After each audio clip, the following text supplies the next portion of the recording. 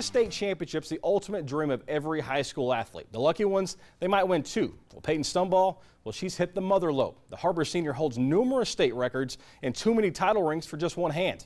But she's just getting started. 5 News Sports' Jose Har-Ber has more.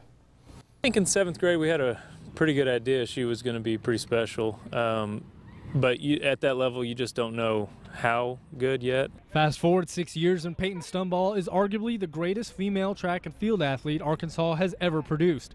She accounted for 56 points at the 7A state meet last Thursday. That's more points than what 12 different schools had.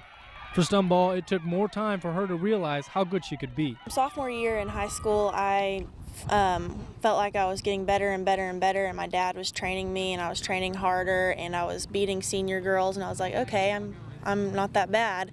And then I won 5 state titles my sophomore year. Surprisingly, only one school offered Stumbaugh a scholarship. I really wasn't thinking about OU until I went to a meet in Texas A&M, and they saw me and kind of called me, and they're like, hey, we want you. He came and visited me.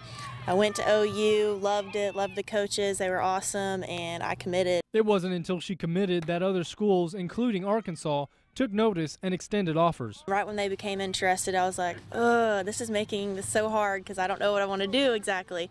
But I was just thinking about it and thinking about the coaches, and I just thought Oklahoma will be the best for me. Stumbaugh still has 2 more goals she would like to complete at OU. I definitely want to become an All-American in college, and then I definitely want to shoot for the Olympics, whichever one it is, 2016, 2020, we'll see. In Springdale, Jose Har-Ber, 5 News Sports.